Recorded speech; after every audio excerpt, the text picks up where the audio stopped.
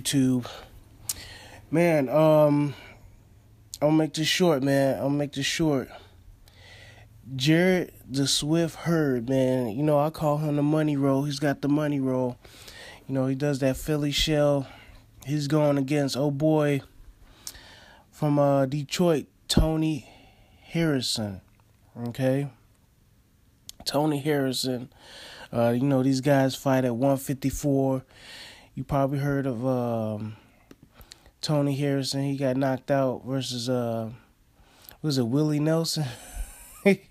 Willie Nelson back in like 2015, July 2015. Well, he's been on the roll, man. He's been you know, he beat Fernando Guerrero, you know, who hasn't beaten him. But that's a bit harsh, but you know, Fernando Guerrero, he was fighting out of Baltimore for a minute, man. I think he's supposed to be like Dominican or something like that. But anyway, Jarrett Hurd, man, he's back, man. He's gonna be fighting under Deontay Wilder versus Gerald Washington undercard. So Tony Harrison and Jarrett Hurd, they going at it, man. This is good, man. These are two young prospects. You know, these are two young prospects. You know, ranked as of right now, man, on BoxRec, they got Tony Harris ranked number 10 at 154. I'm trying to see where they got Jarrett Hurd, because to me, in my opinion, this is Jarrett Hurd's coming out party, man. Yeah, this is Jarrett Hurd's coming out party. Yeah, they got Jarrett Hurd at you know, ranked number 14. If you guys don't know, he just beat Jojo Dan. You know, he fights at 47 pounds. You know, welterweight. I never heard of him fighting any higher than that. But I think BoxRec, man, they took off the weights. You know what I'm saying? So, I mean, they got the guys' weights on there, but as far as like, you know, learning, you know, whether the guy was like jumping weight classes and nothing like that, they took that off for some reason. But you know, some people don't swear about BoxRec, you know what I'm saying? I can only go by what they put up on there, man. So anyway, Jarrett the Swift Hurd versus Tony Harrison. Our man from Detroit. This is a good American matchup, man. They're gonna co-feature on this, man. You know what I'm saying? They second to the main event. You know what I'm saying? So you know what I'm saying? They right up under, you know, Deontay Wilder and Gerald Washington. So this should be on television, man. You know, they fighting down there in Alabama, or not Birmingham, Alabama. You know, so yeah, man. Let me know what y'all think, man. Y'all got to check this guy out. Y'all got to check. If you never seen Jarrett Hurd, if you never seen him fight, man, this would be a good time to go ahead and check him out. If you don't have cable or whatever like that, or you don't have television, but maybe you have internet or something, try to catch a stream.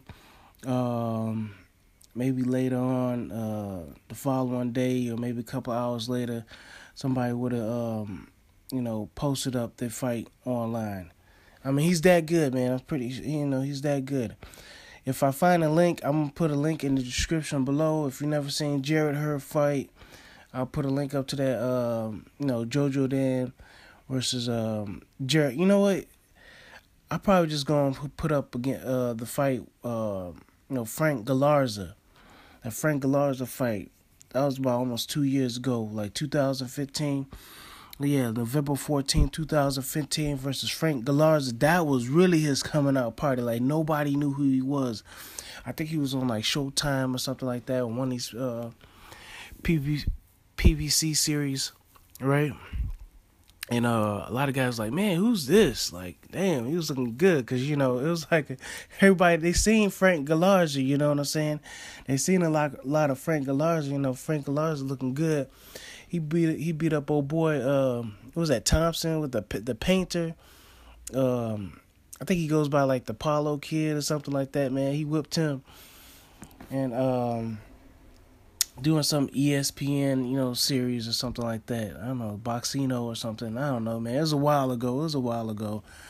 You know, but anyway, long story short, man, He beat this dude Oscar Molina. He was an undefeated fighter, and then he beat JoJo Dan. Not too long ago, back in November of last year. So he's staying active, man. A lot of people like the way he looked, man. I'm telling you, ever since that Frank Galarza fight,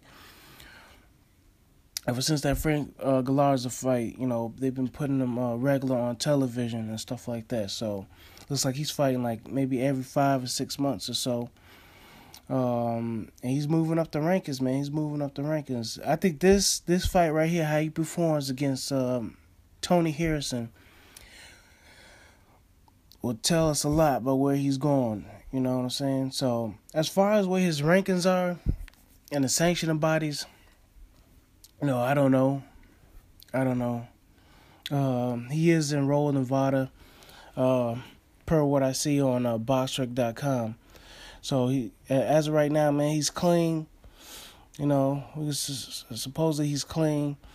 He's a tall 154 fighter. So we probably looking at a middleweight. When he was fighting, man, JoJo Dan, guys were saying like, man, this dude's probably like a super middleweight, man. He's just as big as Jamal Charlo, the big twin, man. This dude's like what? Let's see the measurements, man. He's like 6'1", 76-inch reach, 26 years of age. He's gonna be turning 27 this year. He debuted in September of 2012. So, yeah, man, he's into he's a fifth year pro, man. He's looking good, man. He's 19-0, 13 knockouts, 68% knockout ratio. And then he going against Tony Harrison. He can bang a little bit. He got 80% knockout ratio.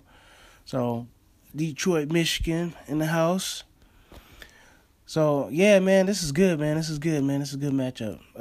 That's all I can say about it, man. I can't do no fight breakdown, man. I'm just trying to hype this fight up, man, because I'm excited, man. I like Jarrett Hurd, man.